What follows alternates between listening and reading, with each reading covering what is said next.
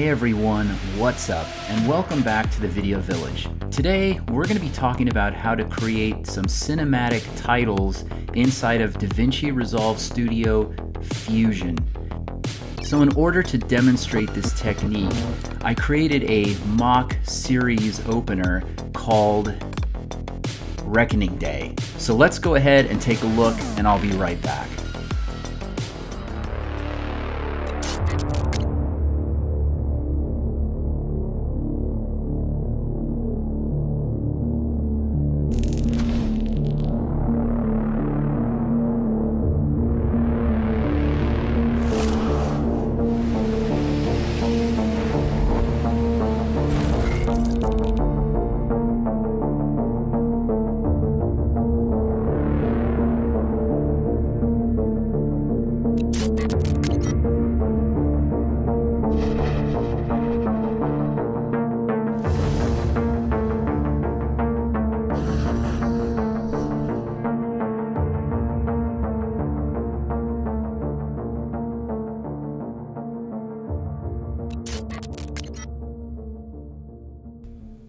All right, so yeah, as you can see, the main idea behind this technique is to create a blur on randomly throughout the letters, so that the whole title starts off and it's very out of focus, very blurry, and one by one the letters in random order start to come into focus until the whole title is there.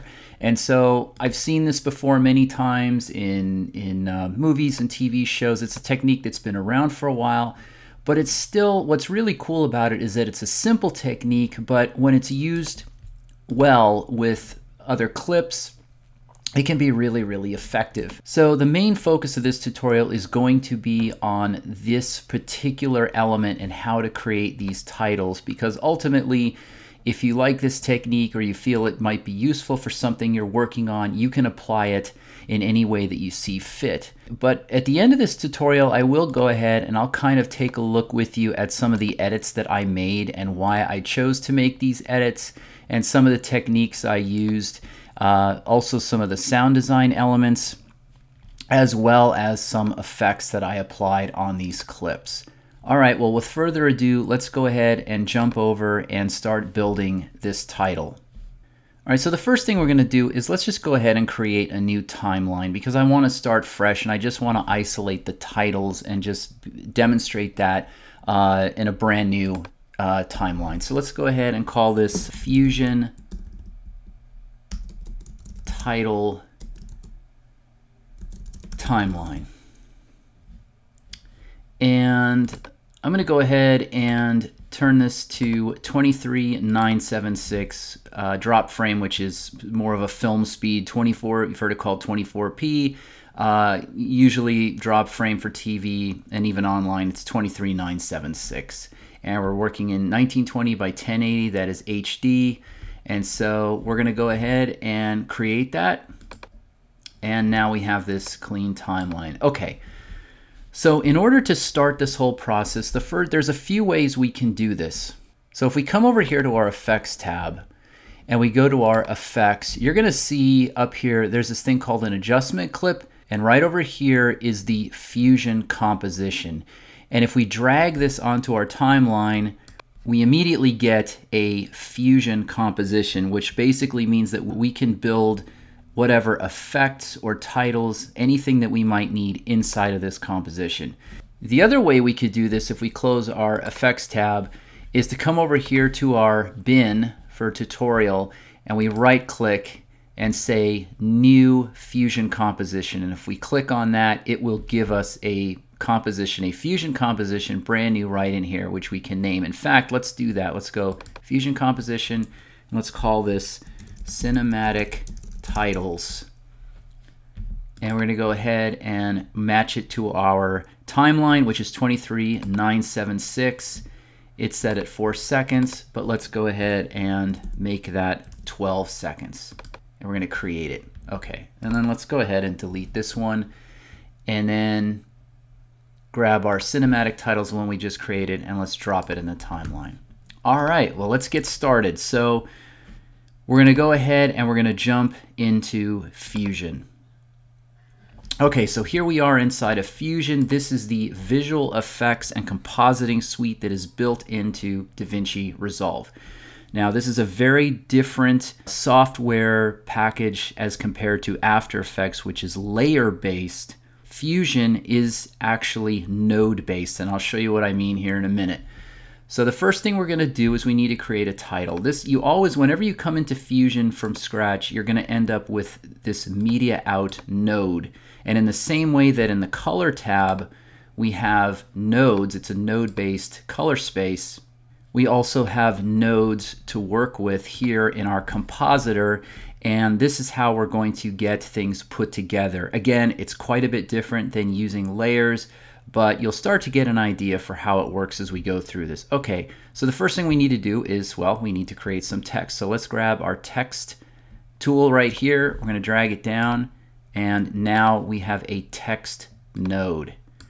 And so by arming this little button, if you can see this here, this puts this particular node inside of this box. The other way to do that, if we turn that off, is to drag it in. So there's a couple ways to do that. Okay, so let's start over here. Let's go to our text box and let's create this text, and we're going to call this cinematic titles. All right. And let's pick another font. The one I used for this particular tutorial was, let's see, where is it? Okay, yeah, here, Electrolyze. Just thought that was kind of cool.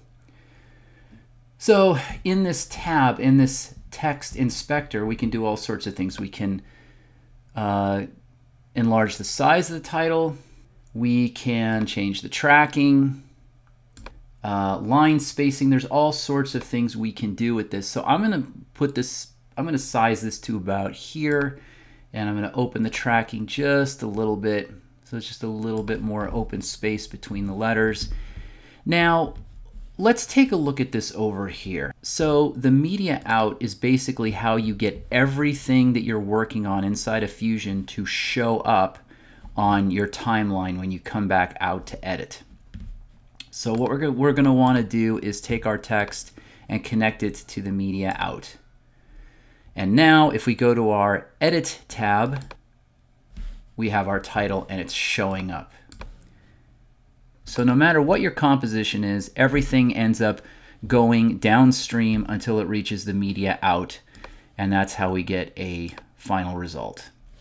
Okay, so here we are in the title. So let's say we've set up we like the size, we like the tracking, and all of these attributes can be animated with keyframes. So for instance, if I take this back to the beginning of the playhead here, and let's say we reset the tracking, we bring it down. If we make a keyframe, and then we come out to say, 120 frames right here, and we move the tracking out, and it creates another keyframe. As you can see, we now have an animated title that's giving us a little bit of a tracking change, which is pretty cool. That would certainly be something you could do, and again, do it very easily, a couple clicks and you're good to go. Okay, so we've got this set up, we've got a little animation, and now we want to create this fade on, blur on effect. So how do we do that? Well, you'll notice up here we have our tools, and these are the tools for the basic title.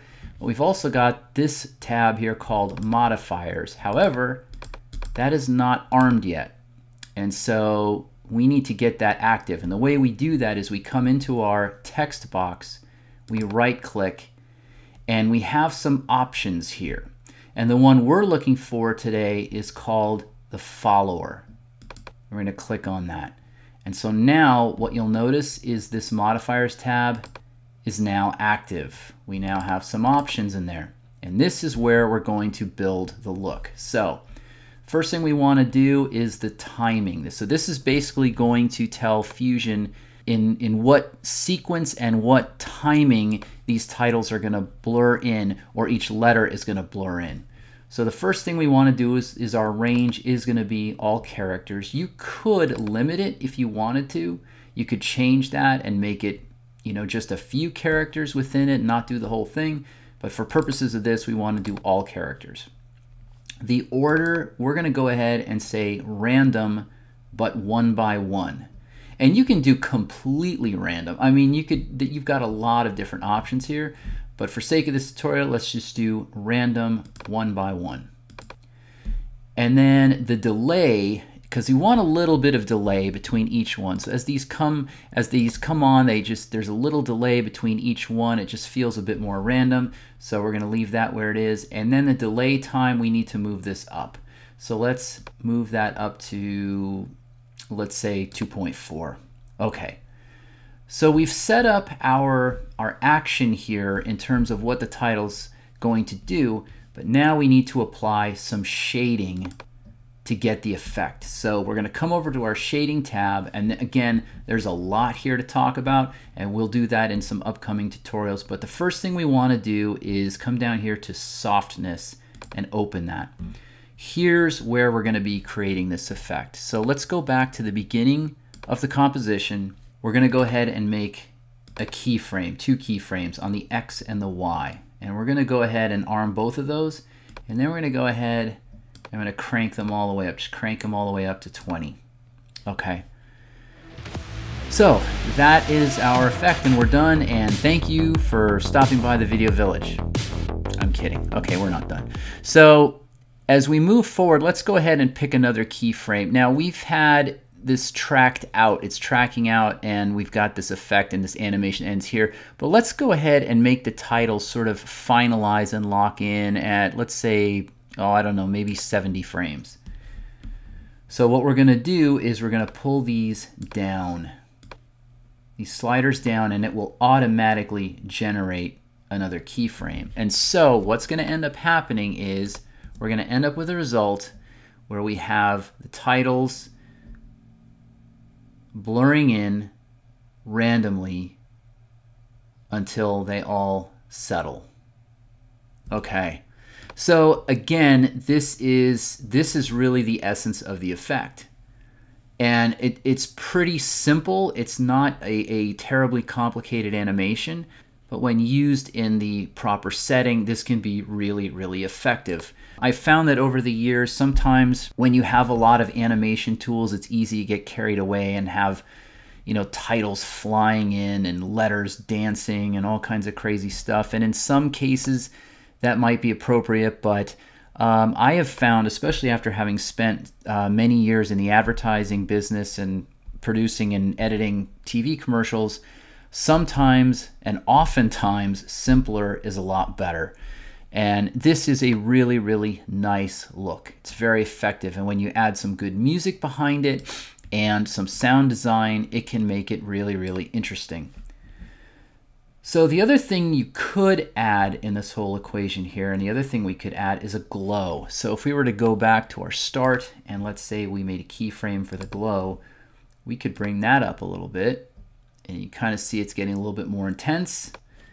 And then go back out to our final keyframe that we finished, where we stopped the animation. And again, keep in mind there was a little delay. It was about a 2.4 second delay, and so that's why we have a little bit of ending there. It kind of goes past the keyframe.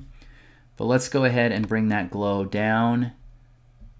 Okay, so now we have a glow as well as this blur that takes place.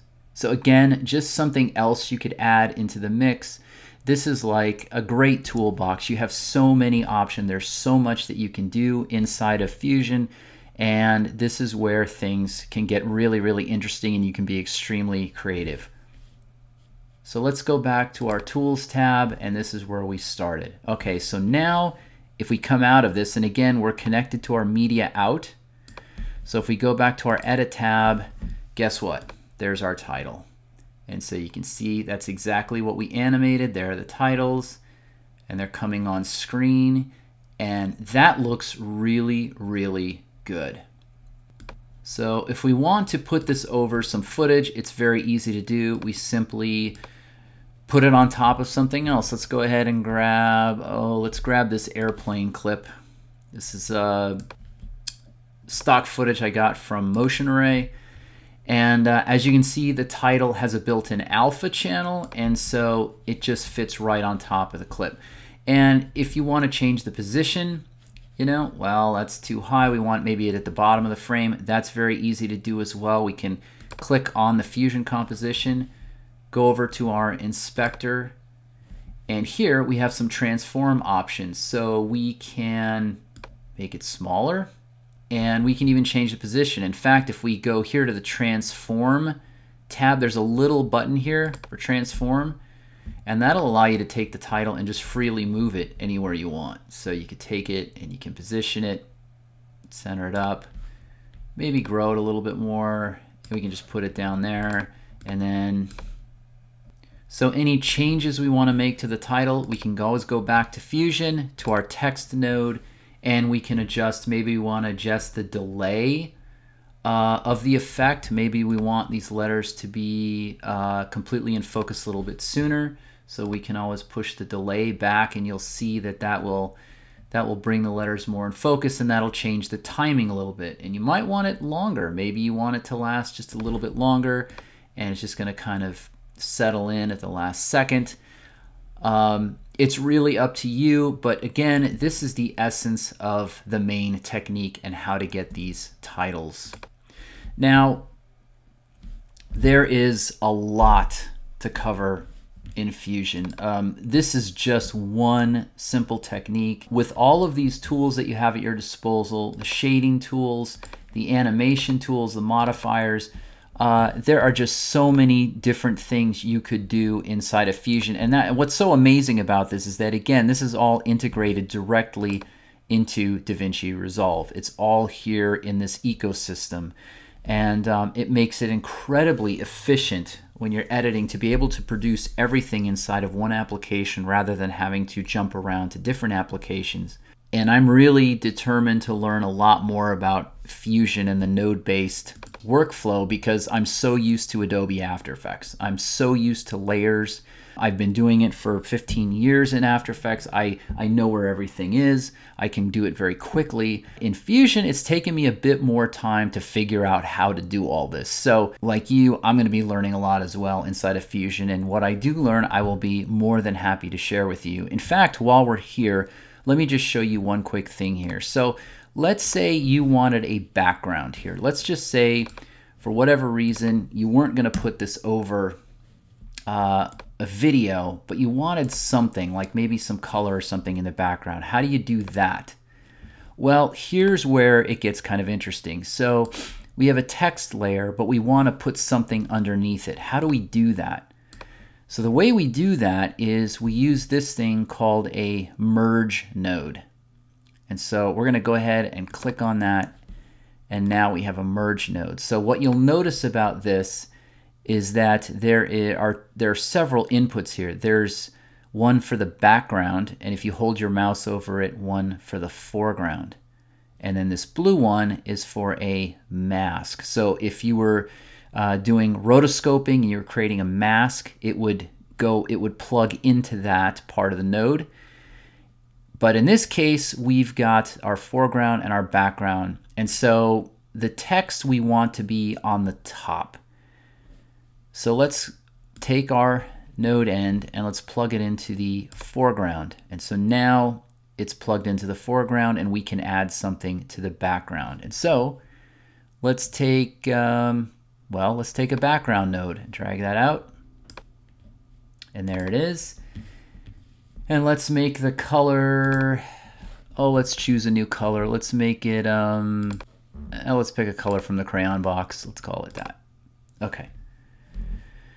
So as of right now, we're not seeing nothing's happening. Here's our media out, here's our text, here's our merge node, but our media out, we're not getting anything. So what's going on here? Well, we need to connect the background to the background plug inside of the merge node. And so by doing that, now we have our background. And oh boy, is that bright. Yeah, that doesn't look right. Let's go to a much darker, let's just go down to like a gray, an iron There we go. Okay. So just for, again, for purposes of this demonstration, it's just, you know, I probably wouldn't use a background like that, but it's just a show. So basically, here's how it's set up. We have our text and we have our background. And we are using a merge node to put those two together in a particular order. So the text is on top, the background is on the bottom, and all of those things are traveling downriver to our media output, where if we go back to our edit tab, there it is. So let's talk about the edit for a minute. And as I'm looking at this timeline, I'm realizing it looks a little bit sloppy. So please forgive me for that. If I was doing this for a client or a project, I would spend some extra time and clean this all up. But I just wanted to get this thing done and use this as a demonstration for these titles. But let's go ahead and jump in and take a look. So I just wanted to talk a little bit about some of these clips. So everything that you saw in this trailer was all stock footage, everything.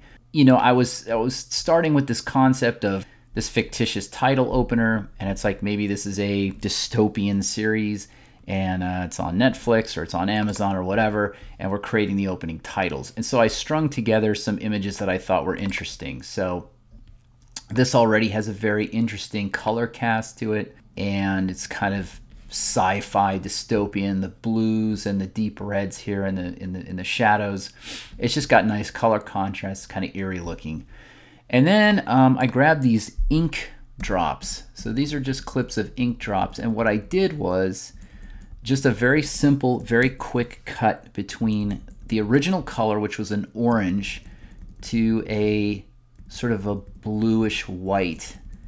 And then the other thing I did was I added, if you look here and we go to the inspector, I added a prism blur to just kind of make it a little bit off, like take the edges. And so if you turn that off, you kind of see it comes back in, but if with the prism blur, it just adds a little bit of that haloing and little distortion, just makes it a little bit more interesting, like, hey, what's going on there?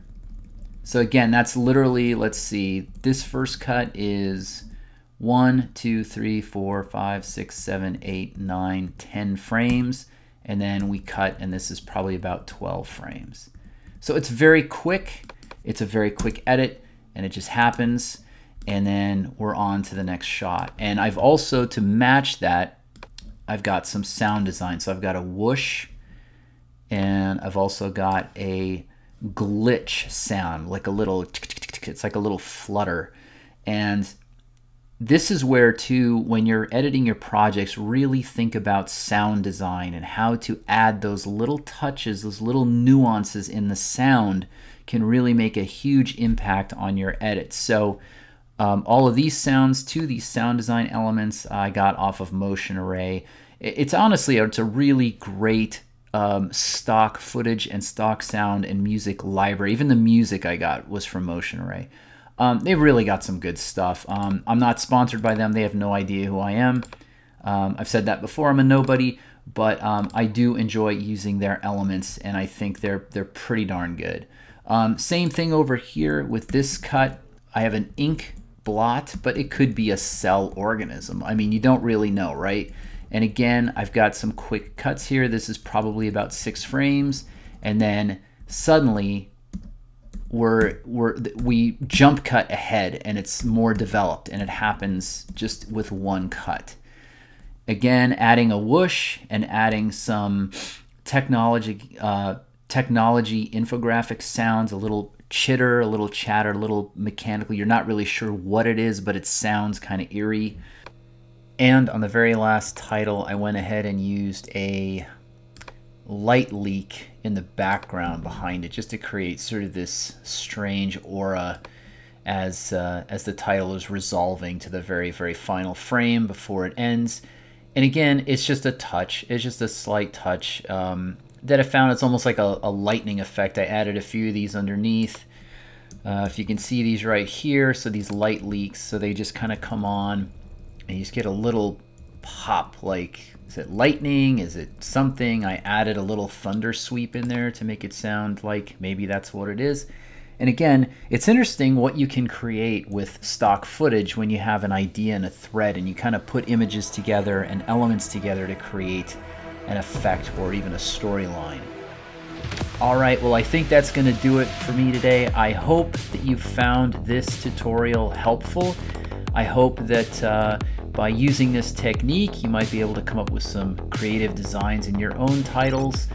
If you have any questions or any comments, please feel free to leave them down below. And until next time, I will see you back here at the Video Village.